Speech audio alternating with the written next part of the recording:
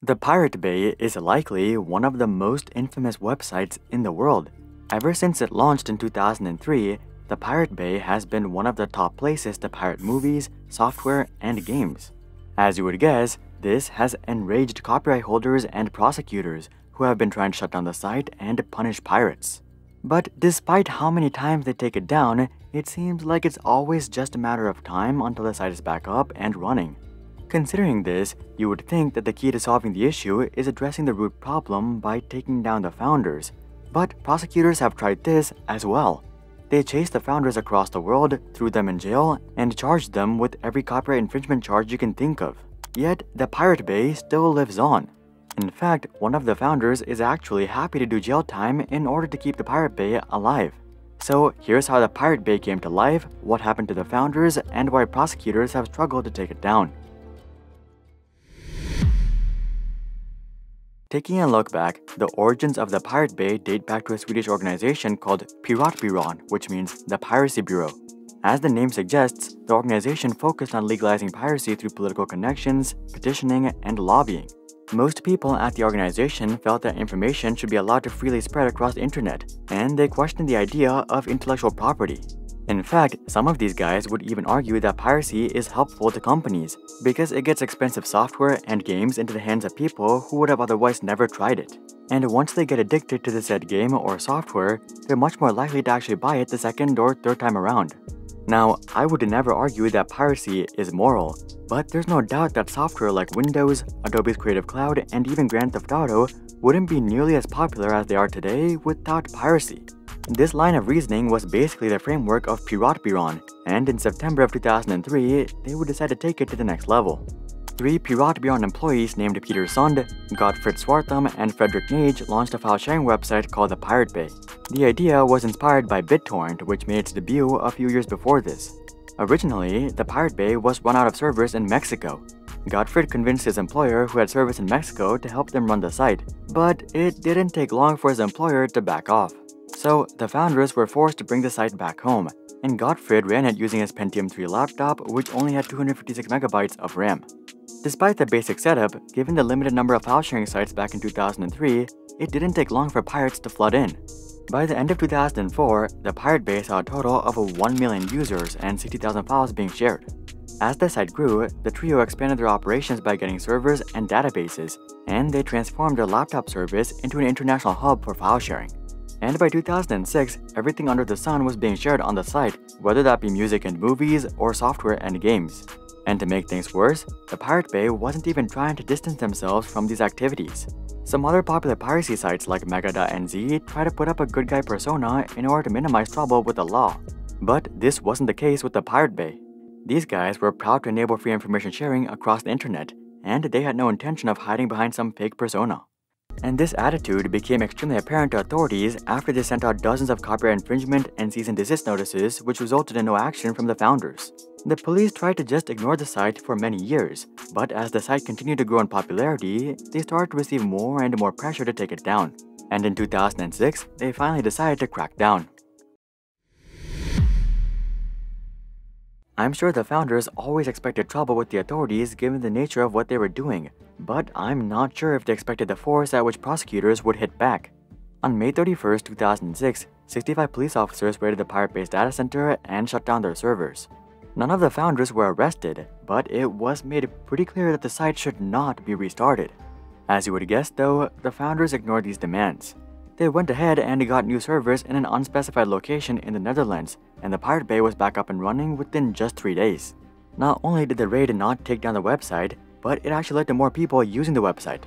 You see, the police raid became international news, and even the New York Times ran a story about it. Aside from driving more users to the website, these news articles fueled an international movement amongst internet nerds. One hacker went ahead and hacked into Sweden's national police website, polisen.se, and took down the website. And just as the police website was restored, the government website was taken down. Clearly, these were extremely irresponsible moves, but they definitely made a statement. Shortly after the raid, the Pirate Bay grew to be the 465th most visited website in the world, and some lawyers even jumped onto the founder's side. The lawyers accused the police of unfairly impounding every server in sight during the raid. You see, the servers that were impounded weren't only responsible for running the Pirate Bay, but also responsible for running dozens of small websites and businesses. So, the police had wronged all these businesses in the name of taking down one website. The lawyers also argued that the Swedish police didn't have a justifiable reason to conduct the raid in the first place. They accused the Swedish government of giving in to American political pressure instead of carrying out law and order. The government, of course, strongly denied these charges, and these cases didn't really go anywhere. But the government had a nightmare dealing with all this unexpected negative PR. Initially, they expected that they would be hailed as the heroes fighting against piracy, but instead, they were made out to be the villains. The thing is, most people have pirated media or software at some point during their lives. Statistically, 52% of online users have watched pirated videos, even though 59% of users are aware that downloading and streaming pirated videos is illegal. And that's just the people who admitted to it. As a result, when the news came out that the Pirate Bay had been taken down, it was not like the average person was jumping up and down in excitement. The more realistic reaction was probably, oh well, it was nice while it lasted. Considering this, only a very small portion of people went out of their way to support the Swedish government's actions. And without large public support, the government couldn't just raid the Pirate Bay again, cause that would just increase its popularity even more. So they decided to address the root by taking down the founders. On April 17, 2009, the three founders, Peter, Fredrik, and Gottfried, as well as the server provider, Carl Lundstrom, were found guilty of assistance to copyright infringement and were each sentenced to 1 year in prison. They were also ordered to pay a fine worth 30 million Swedish kronor or $4.3 million. The squad appealed the verdict, arguing that Sweden gave in to political pressure. This actually decreased each of their sentences by a few months, but it increased the fine to 46 million kronor or $6.6 million. This didn't really matter to the founders though, as they had no intention of paying the fine.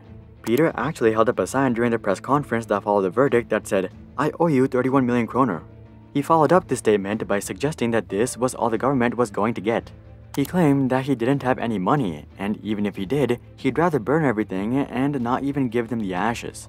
In terms of the arrest though, Carl and Peter didn't really resist much further, and they simply gave in.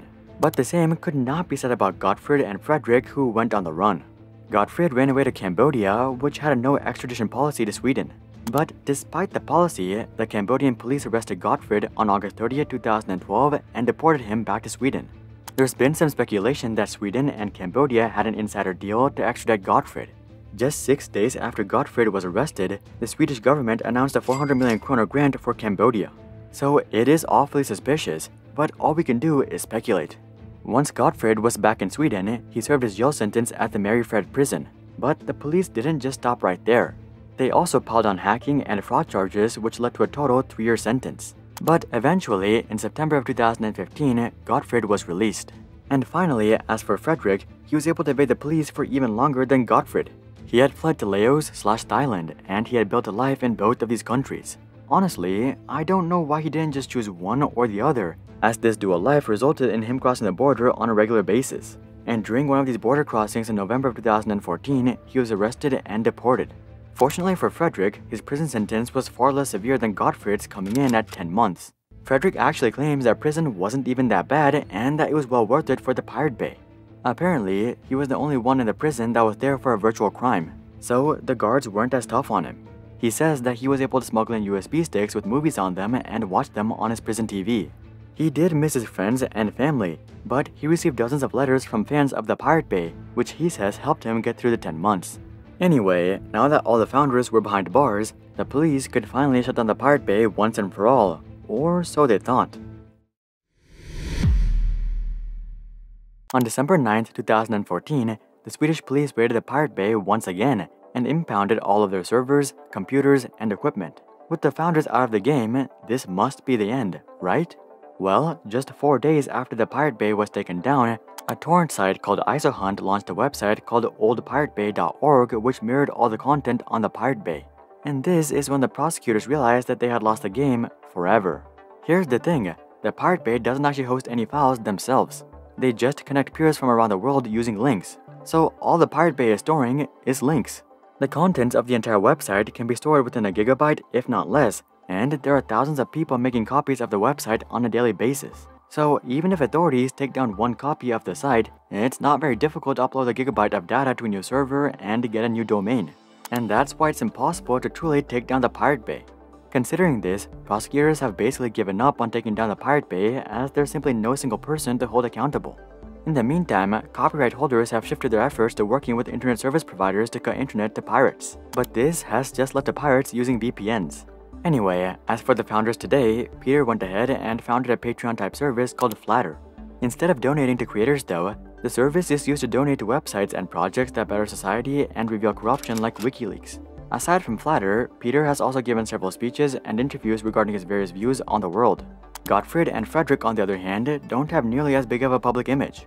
In fact, they have no public presence at all, and they simply disappeared into the depths of the internet. After Frederick was released, he said that he was going to get an IT job and settle in Laos, so that's presumably what he's doing now. And that's what happened to the Pirate Bay's founder and why the Pirate Bay can never be taken down. Do you guys think piracy is moral? Comment that down below. Also, drop a like if you ever downloaded something that you shouldn't have. And of course, consider checking out our international channels to watch our videos in other languages, and consider subscribing to see more questions logically answered. But until then, I'm Hari, and I'll see you guys on the next one.